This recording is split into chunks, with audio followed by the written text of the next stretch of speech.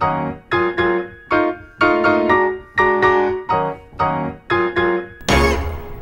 to the Hakko Minute.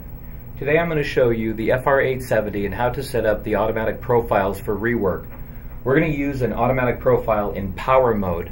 Now when you use the automatic profiles, there are two modes that you've got, a power and a thermocouple mode, and it's important to remember power mode acts as a closed timing system. So if you're integrating this with other units like the 206 or the 803B, you want to consider that because the 803B timers will also need to be put into a closed timing operation.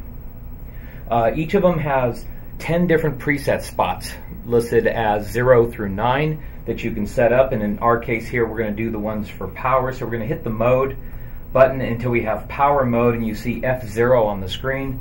In this case here, by holding star, we could choose any of the 10 different locations.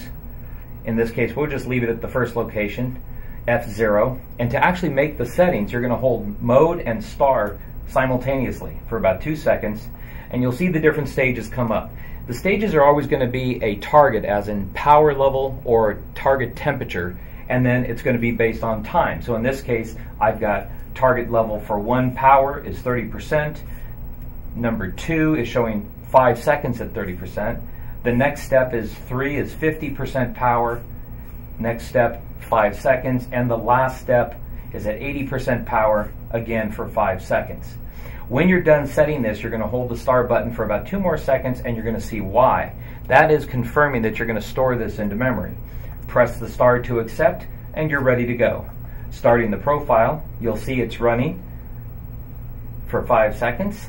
It jumps up to the next power level for 5 seconds, and the final stage 3 power level for 5 seconds, and turns off. And that's it.